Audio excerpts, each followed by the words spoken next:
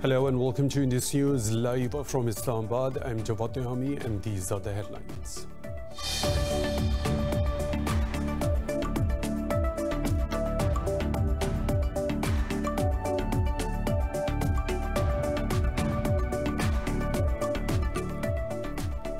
Negotiators from the Taliban and the Afghan government have met face-to-face shortly after peace talks were inaugurated in Doha. Speaking to reporters, Special Envoy of Qatar's Foreign Minister Multaq Al-Qahtani said the two sides sat down to discuss how the talks will proceed. Meanwhile, US Special Envoy Zalmay Khalilzad said Washington will not provide resources to Kabul if human rights are violated in future.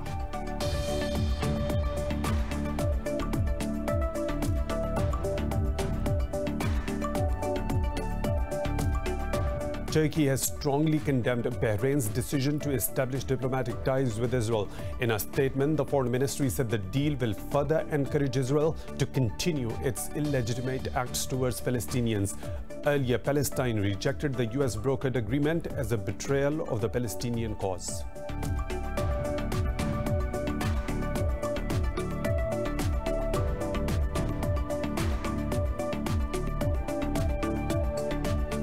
In France, police have arrested over 150 people as Yellow Vest protesters returned to the streets in Paris after nearly a 6-month break due to COVID-19. Police used tear gas to disperse the protesters who have been rallying despite a resurgence in coronavirus cases. The protests first erupted in 2019 over fuel price rises, but grew to cover wider grievances including economic inequality.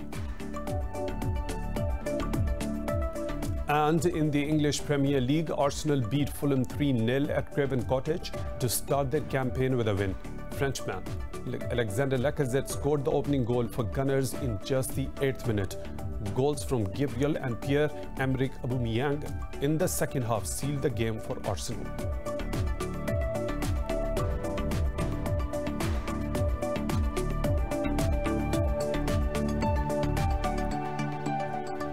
Those are the headlines and detailed stories right after a short break. Stay tuned.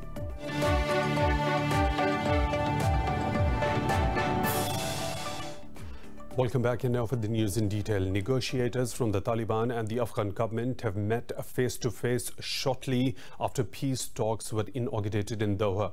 Speaking to reporters, Special Envoy of Qatar's Foreign Minister Multaq Al-Qahtani said the two sides sat down to discuss how the talks will proceed. Meanwhile, US Special Envoy Zalmay Khalilzad said Washington will not provide resources to Kabul if human rights are violated in future. More in this report. The intra-Afghan talks are a ray of hope to finally bring an end to the nearly 2 decades of conflict that has caused tens of thousands of casualties. The negotiations have begun only after months of delay over the precondition of prisoners' release. In Doha today, Afghanistan's High Council for National Reconciliation head Abdullah opened the session with his speech. I am very proud that on behalf of Afghanistan, for opening the peace negotiations, I am here for a very important and historical ceremony. I welcome you all, and also on behalf of the President of Afghanistan, I am talking here and I pass his regards to you all. The Taliban say they fulfilled their commitments under the Doha deal signed with the U.S. and expect other parties to follow suit. Mullah Baradar Akhund, who is leading the Taliban team, said a future Afghanistan should have an Islamic system. And also in this ceremony, I request and I hope that both sides pay attention to the provisions of holy religion of Islam, and for getting to this very important purpose, we should pay attention to the benefits of all, not to the benefits of just some people. Pakistan has played a key role in the peace process for the neighboring country. Foreign Minister Shah Mahmood Qureshi said after Afghanistan, Pakistan suffered the most due to the war. He said all must be aware of the peace spoilers at this important junction. Spoilers from within and from without will pose formidable challenges. Constant vigilance will be required to guard against their machinations. We hope all sides will honor their respective commitments and remain unflinchingly committed to achieving a positive outcome. U.S. Secretary of State Mike Pompeo has expressed hope that all sides enjoy cooperation with neighbors. You will write the next chapter in Afghan history. We hope this chapter is one of reconciliation and progress, not another chronicle of tears and bloodshed. We urge you to make decisions that move away from the violence and the corruption and towards peace and development and prosperity. The talks are aimed at finding a political settlement in Afghanistan that not only will sustain the peace in the country, but will also accomplish cooperation and connectivity in the region. Pakistan has once again warned against spoilers who didn't want to see a durable peace in Afghanistan. In his virtual address at the opening session of the talks, Foreign Minister Shah Mahmood Qureshi said these spoilers will pose formidable challenges to the peace process. More in this report by our correspondent Isa Naqvi from Islamabad. After decades of war and suffering, there seems to be a ray of hope. Along the way, there have been obstacles and setbacks, as well as moments of doubt and despair. But the intra-Afghan negotiations have finally begun in Qatar's capital, Doha. The foreign minister pointed out the pivotal role Pakistan played to get to this point. Arriving at this inflection point has been an accomplishment, and this success belongs first and foremost to the Afghans. Pakistan has walked alongside you in every possible way, by encouraging reduction in violence and by urging dialogue and negotiations. Qureshi said that Afghans alone must be the masters of their destiny. Calling for vigilance, he said there should be no outside influence or interference. Spoilers from within and from without will pose formidable challenges. Constant vigilance will be required to guard against their machinations. Experts believe some regional powers, including India, want to sabotage the peace process in Afghanistan. There are external factors who are trying to influence the course of events, and primarily a number of neighbors of Afghanistan, I think, who find themselves as having become irrelevant. If you monitor the situation very closely, you would observe that every time there is a forward movement in Afghan peace process, there is a spoiler which comes in between. And every time the spoiler is no one else but India. They say it is a decisive moment in the history of the region and would usher in a new era of peace for South Asia and beyond. Reporting for Indus News, Isa Naqvi, Islamabad. And for more on this, we're joined by former diplomat Ayaz Wazir from Islamabad. Thank you for your time at Indus News. Sir, the intra-Afghan talks between Kabul and the Taliban have started in Doha today. So do you think these negotiations can lead to a durable regional peace? Well, this is the only way of bringing durable peace to Afghanistan, because this is the first time in the 40 or 42 years of the conflict in Afghanistan that the Afghans, the two warring sides, are meeting on Monday in Doha. The formal part was done today. And then the inter-Afghan dialogue will begin, and they will try to sort out the problems and bring in a future government which is acceptable to all, under which the Taliban and the Afghan government and every Afghan is happy with that. Otherwise, if it is one side taking over or the other side taking over, then the differences would deepen. But to your question, yes, this is certainly going to bring a permanent peace to Afghanistan, provided leaders of both the sides are prepared to make sacrifices for the sake of the country or for the sake of the nation, to take it out of the conflict that they have been enduring for so long. Mr. Wazir, Pakistan's Foreign Minister Shah Mahmood Qureshi asked the Doha meeting to identify the peace spoiler. So will this junction be successful in pointing out such elements and take countermeasures? Well, I think they know the spoilers, and they would certainly be prepared for tackling that issue, because the spoilers within Afghanistan and outside of Afghanistan, without naming the country, we all know which country would love to derail it, because that country is deeply entrenched in Afghanistan and trying to destabilize our western border. But the two sides are both aware of it. The Taliban know it certainly, and the Afghan government is also aware of this sensitivity. So they have to take care of the militant group within Afghanistan not to destabilize, and the outside countries that are interested in playing their own games within Afghanistan not to derail it, because this is the best opportunity for them to bring peace to the country. And that element they have to guard against together, because the spoiler certainly would use every tactic to derail. So, Mr. Wazir, U.S. Special Envoy Zalmay Khalilzad has said it will be hard for the U.S. to provide resources to Afghanistan if human rights are violated in future. So what do you think about it?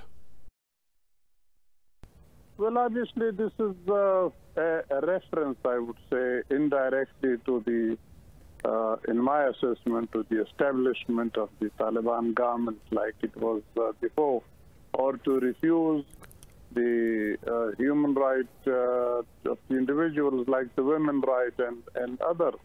But the Taliban are aware of it. They have to accommodate the other side also, and the other side is also aware of it, that alone they cannot. Alone, no one, neither the Taliban or the Afghan government can run the entire country. They have to, if I can use the word, mesh together, to get together, to form a government which is acceptable to both sides, to women, to human rights, to activists. That is the only way of bringing peace to Afghanistan. But people are there certainly would be using every avenue to derail it in the name of, say, like making the people scared of the Taliban or coming to take over the driving seat, or the other side to make them scared that the government is taking over. So the Afghan, I'm sure this time are aware of it. They both sides are tired of fighting. The Taliban are tired. They want to bring peace to the country. The Afghan government side is also tired of the killing in their country, want to bring peace. So they have to guard against. And if they fail to guard against, that would be too unfortunate then. Mr. Ayaz Wazir, former diplomat, thank you very much for your time at Indus News. We really appreciate that. Now, moving on, the major world organizations and blocs are calling for a humanitarian resolution of Afghan war.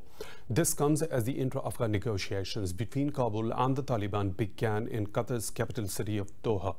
The United Nations Secretary General Antonio Guterres has called for redoubling the efforts to safeguard Afghan civilians. Elsewhere, the Organization of Islamic Cooperation has called for an immediate end to violence in Afghanistan. NATO Secretary General said Afghan peace talks are the best chance for peace and the world should embrace them wholeheartedly.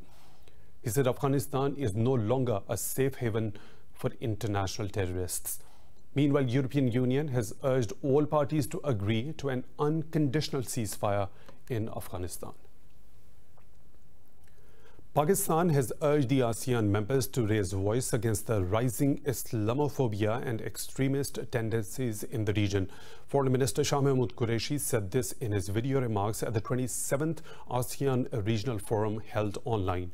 In an apparent reference to India's illegal occupation of Kashmir, Qureshi warned against altering the demographics of disputed territories. The foreign minister also emphasized Pakistan's commitment to interfaith harmony.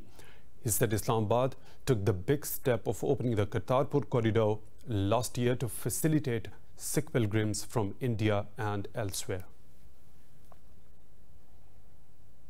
More stories to follow, but right after a short break. Stay tuned.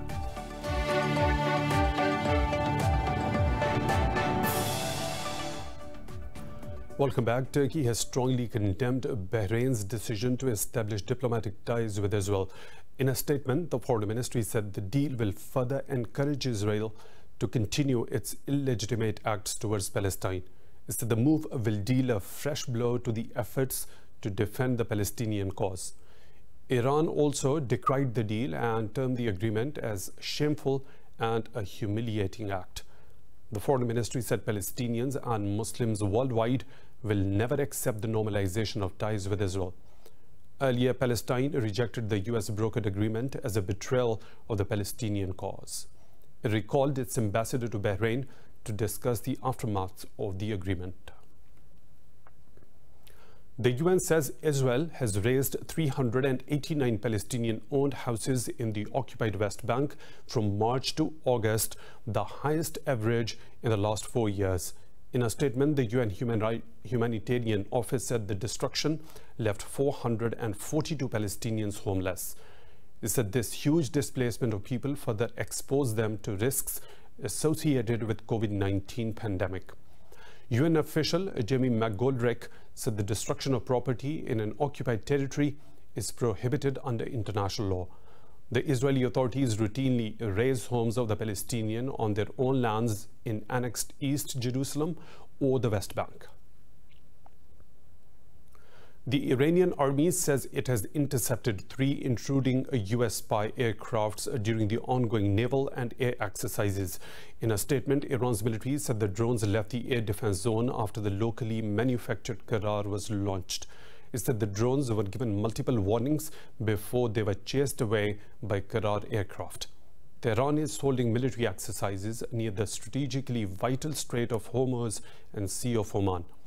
Iran says 3-day-long drills called Zulfikar 99 aim to prepare the military to defend the country's territorial waters. In France, police have arrested over 150 people as Yellow Vest protesters returned to the streets in Paris after nearly 6-month break due to COVID-19. Police used tear gas to disperse the protesters who have been rallying despite a resurgence in coronavirus cases. Authorities called on demonstrators to respect sanitary measures in the capital.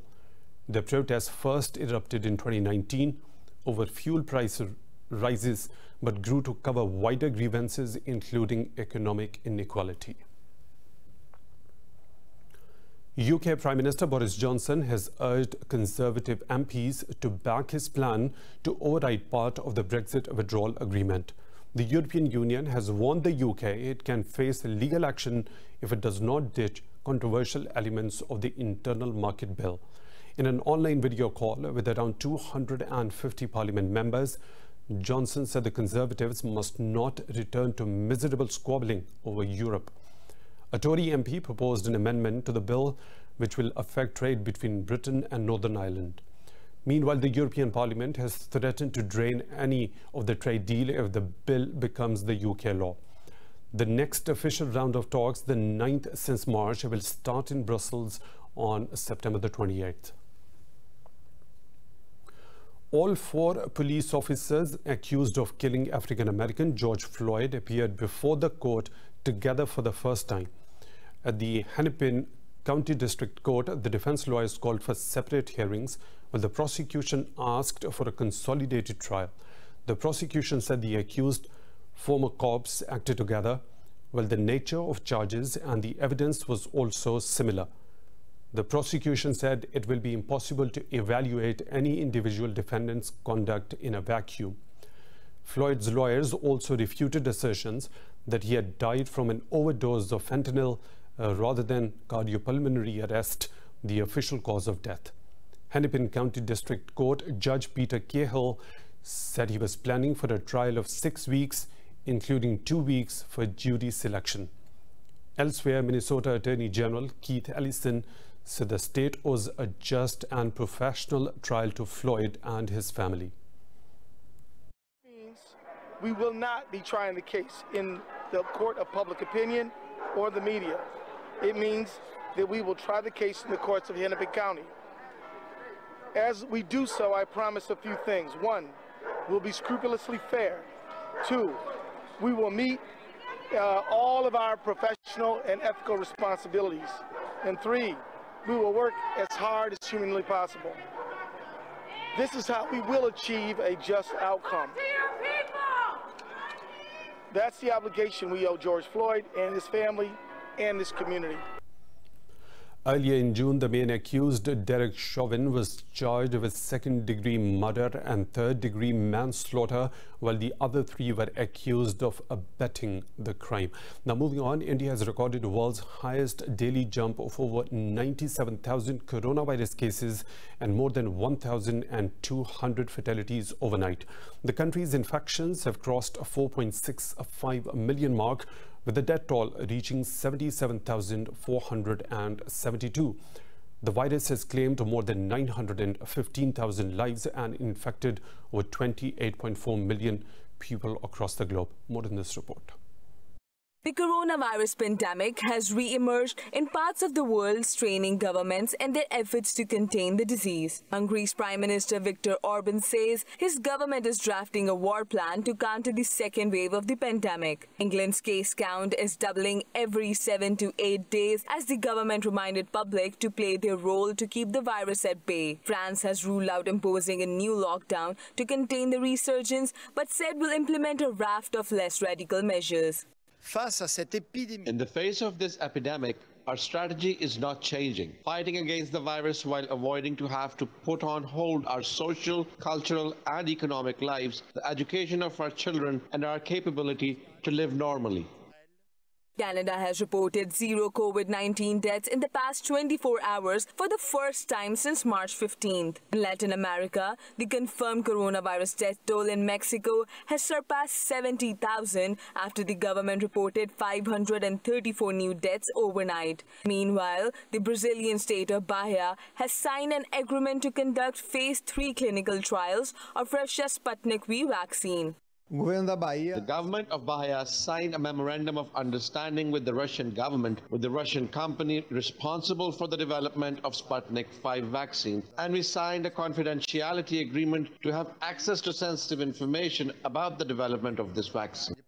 COVID-19 deaths in Australia reached 803, but new daily infections in the country's largest hotspot of Victoria continued to fall. South Korea's new cases stayed below 200 for the 10th day in a row, but health authorities remain wary about no let-ups in sporadic cluster infections. In Pakistan, 3 people have died from COVID-19 in the last 24 hours, bringing the country's death toll to 6,307. The health ministry says 584 people tested positive for the virus overnight. So the country has 6,046 active cases, while total reaches almost 301,000. The ministry said over 288,000 people have recovered so far. Sindh remains the most affected province with over 131,000 infections, while Punjab has reported more than 97,000 cases so far. Balochistan has over 13,000 reported cases, while the Khyber Pakhtunkhwa has over 36,000 infections. Pakistan's southwestern province of Balochistan, opulent in oil, gas and minerals, stipulates the country with an exclusive economic zone. Balochistan coast extends over 750 kilometers from Hub to Gwadar, giving the region an extensive strategic rank along with an international level of port activity. But in this special report by our correspondent Sumaira Khan from Gwadar. Sandy beaches and rocky shores along the Makran coast have stimulated attraction for tourists worldwide. The new highways, augmented telecommunication, an international port and improved security milieu boosted the urbanization in the region, particularly in Gwadar. In terms of the contact between the people of Gwadar and other parts of the world, in terms of exchange of knowledge, the knowledge and information that the people of this area have got and the knowledge of and information that the other parts of the globe have. This is the time for exchange of that information in a highly secure environment. Ongoing development of Makran coastal area through fisheries, tourism, trade and social growth projects supervised by both government and army is proving to be a catalyst for entire Balochistan. This is the place from where the benefits of economy, the benefits of maritime connectivity, the benefits of regional connectivity by exploiting its resources, by engaging its youth in different kinds of jobs and industrial base, is going to give a lot of boost to the region and to the world. Makran Coastal Highway and M8 under China-Pakistan Economic Corridor have made a huge impact on the economy and socio-politics of southern Balochistan. They have boosted the local businesses of fisheries and tourism as well. While looking at the advanced levels being added to this ancient profession of boatmaking here at Gawada Boat Basin, it can be easily visualized that Pakistan is entering its present while having an eye on future but keeping its past intact. It's not only establishing an international level of port authority, but it is also nurturing its ancient skills and its fishermen here.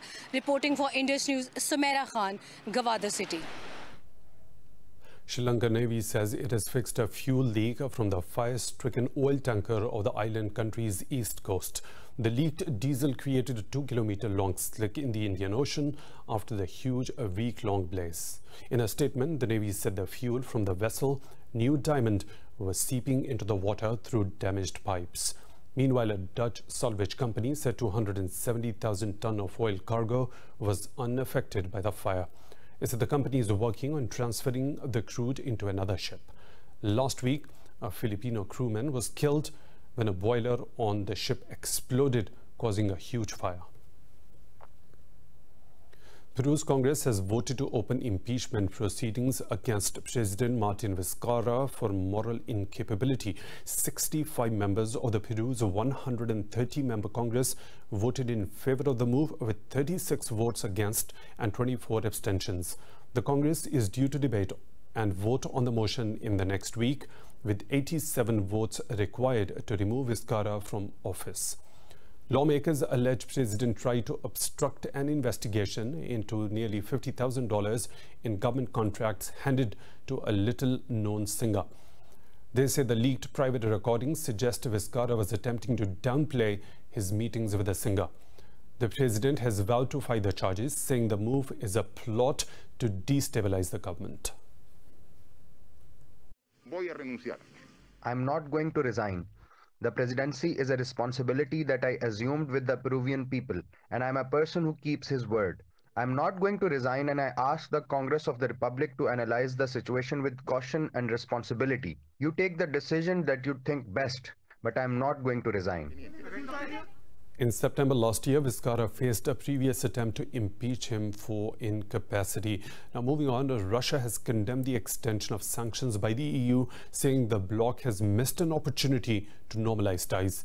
In a press conference, Foreign Ministry spokesperson Maria Zakharova said Brussels continues its accusatory rhetoric instead of trying to look for common ground. The spokesperson also slammed the new US sanctions on 3 Russians over allegations of interfering in the election campaign. Zakharova says such actions will not give the result Washington is looking for. Early, the EU officially extended its sanctions on the Russian finance, energy and defense sectors for another 6 months. The measures include travel restrictions and freezing of assets, targeting 175 people and 44 entities. 50 people have died when an artisanal gold mine collapsed in the Democratic Republic of Congo's southern Kivu province. A local mining NGO said the mine site near Kamituga caved in following the heavy rains in the region. The NGO said the young miners were in the tunnel as the mine caved in, trapping the victims inside. Mining accidents are common in the unregulated mines in Congo, where miners have to work without proper equipment. In Iran, wrestler Naveed Afkari has been executed after being convicted of stabbing a security guard to death during anti-government protests in 2018.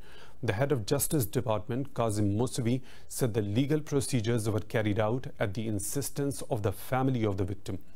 The 27-year-old Greco-Roman wrestler was convicted of killing a water company security guard and other charges.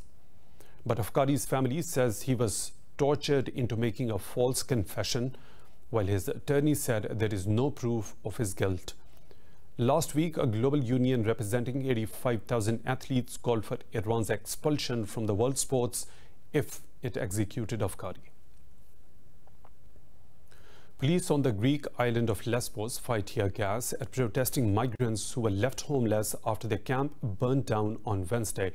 Around 13,000 migrants and refugees had been living in Skola in the overcrowded Moria camp and were desperate to leave the island. The protesters chanted slogans of freedom as authorities bolstered efforts to set up temporary accommodation. Despite growing hostility from locals, Greek authorities have refused any mass transfer of the island. Earlier, Germany said 10 EU states have agreed to take 400 unaccompanied minors who fled Greece's largest migrant camp when it was gutted by fire. The first batch of the Sputnik 5 vaccine against the coronavirus has been shipped to the regions of Russia. Russia's healthcare ministry said it will ensure distribution and organization of vaccination of citizens from the high-risk group.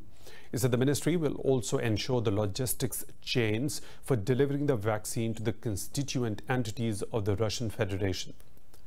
Earlier this week, Russia's healthcare minister, Mikhail Morosko, announced phase 3 of clinical trials of the Sputnik 5 vaccine. Russia became the first country to register the vaccine against the coronavirus on August the 11th. In the Chinese city of Tianjin, a group of senior athletes have become local celebrities for their unique gymnastic skills. More about the acrobats in this report. Older but limber, a group of senior gymnastic enthusiasts are showing their skills in China's Tianjin, becoming celebrities among locals. They hold training sessions in a park and even have a fan club of their own. This is the life Tong Yugin always dreams of, to become a gymnastics star. He finally realized his dream in his 70s and has even become the leader of a team of elderly athletes sharing the same ambition. We organized Lau Wan Tong gymnastics team 10 years ago. We felt very boring after retirement and did not know what to do, and so we started practicing gymnastics. The average age of the team is 60, with some senior members in their 80s. They outdo most young athletes by the stunning performances they put on. Combining gymnastics with Chinese acrobatics, they also created some unique performances which takes both courage and years of practice. Don't be bothered by the old age. The elders should have their own ways to take pleasure. You should believe you are still young. That's what I do. The gymnastics team have a fan club of around 30 members, mostly ladies of their age, who often come to watch their skills. The gymnastics team now has over 300 members whose life after retirement seems to be anything but boring. More stories to follow right after a short break.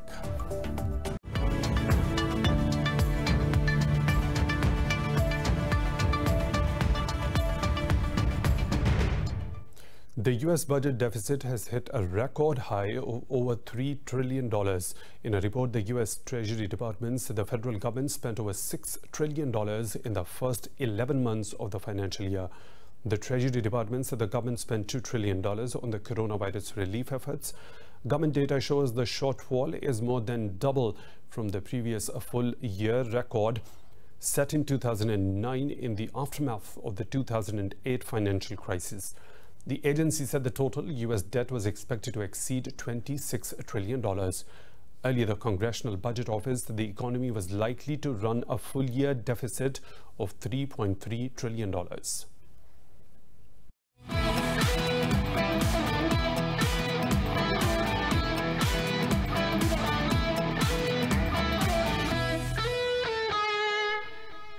In the English Premier League, Arsenal beat Fulham 3-0 at Craven Cottage to start their campaign with a win. Frenchman Alexander Lacazette scored the opening goal for Gunners in just the 8th minute. The London side dominated the second half and the lead was doubled when centre-back Gabriel scored from Williams' corner. Pierre Aubameyang then sealed it for Arsenal, scoring the third goal for them. Fulham created a few chances in the second half, but they remained goalless. Four-time Olympic champion Mo Farah has won the Antrim Coast Half Marathon held on Northern Ireland's scenic coastline. Farah followed up last week's one-hour world record run in Brussels with another impressive display. He stretched clear in the closing stages of the race to claim victory in 1 hour and 27 seconds. The 37-year-old finished 12 seconds ahead of Mark Scott, with Ben Connor further back in third. Belfast's Stephen Scullion thrilled the home fans with a superb race in fourth and also broke the Northern Ireland record. In the National Basketball Association, the Boston Celtics beat Toronto Raptors by 92 points to 87 in their playoff game at the NBA's Biosecure Bubble near Disney World in Florida. Celtics have dumped the holders from the 7-game Eastern Conference semi-final series. Boston's power forward Jason Tatum had 29 points and 12 rebounds, while shooting guard Jaylen Brown scored 21. Toronto's point guard Fred VanVleet hit 20 points as their title defense ended after coming back from 2-0 and 3-2 down in the series. Earlier, Denver Nuggets stunned the Los Angeles Clippers by 111 to 105 in Game 5 of their Western Conference semi-final series. Nuggets shooting guard Jamal Murray scored 26 points, with Nikola Jokic added 22 points and 14 rebounds.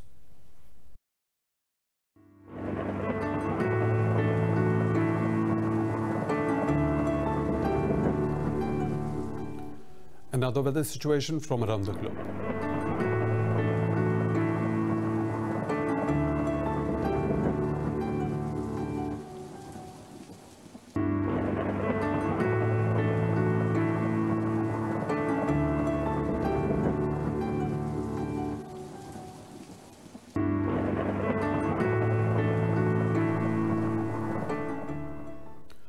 And that's all for now. For the latest updates, you can follow us on social media at Indus.News.